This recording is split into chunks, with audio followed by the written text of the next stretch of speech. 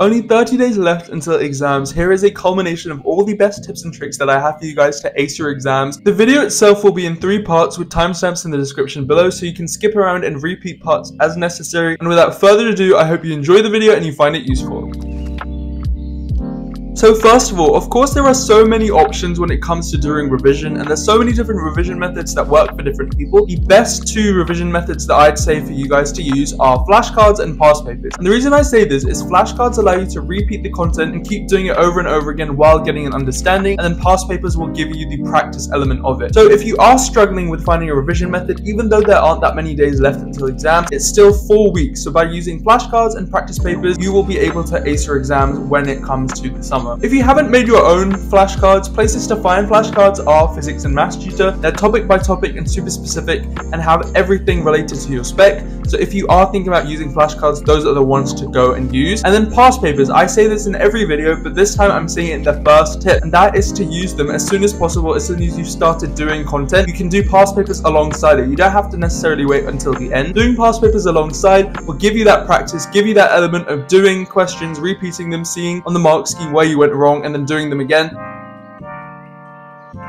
Now, in terms of mindset, always have a positive mindset and a good outlook on how your exams are going to go. You don't want to think that you're going to fail and start manifesting it. As soon as you have the thought that, oh, I'm going to fail, I'm going to fail, I'm going to fail, and you keep repeating in your head, it starts coming true, because that's what you yourself believe. So always try and think the best in terms of what is happening with your exams, in terms of your revision. If you don't feel as strong on a subject as another, then think, oh, that might have been a weak paper, but you can always try again on the next paper. Or if you're doing an exam, don't think that, oh, it's not going so well, so you're going to get a bad grade. Sometimes you can end up surprising yourself, and what you think you did really badly on, you end up doing quite well on. Also, in terms of your mindset, don't let exams ruin your life, because at the end, they come up in every stage of life, but they're not there to overpower your life. And if you do feel like that, you can take a step back from your exams and revision and see and analyze the situation and do what's best for you. That's in terms of mindset. Now for your motivation, if you don't feel motivated to do revision, then you need to work out the source of what your motivation is for doing well in these exams. And ideally, it's something to do with choosing your A-levels, choosing your career,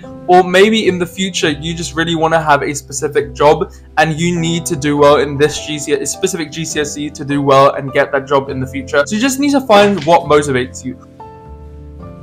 And as this is a super short video, part 3 is already here, and that is all about rest and recuperation. So you want to know what you're going to do after exams, anything you have to look forward to. So I want to go to Alton Towers, and that's one thing I'm looking forward to. Another thing I'm looking forward to is just sleeping, spending time with family, spending time with friends, going out, doing things of my own accord, not having to worry about exams being around the corner and being finished with the A-levels. Another thing in terms of rest and recuperation, when you're actually doing your exam, keep a normal routine. Don't overwhelm yourself with revision or trying to cram the content, which never really helps. Don't let exams take over your life. You're so much more than that, and you can do so well by not stressing on them as much. So in terms of rest and recuperation, take it slow, take it easy in exam season. Don't stress yourself out too much. Do an adequate amount of revision, but not. And yeah, just good luck. Thank you so much for watching this video. Sorry it was a bit short and rushed because I've been so busy the last few weeks. But yeah, thank you so much for watching. If you did enjoy this video, please like, share, comment, and subscribe. And yeah, I'll see you guys next week with a brand new one. Bye for now.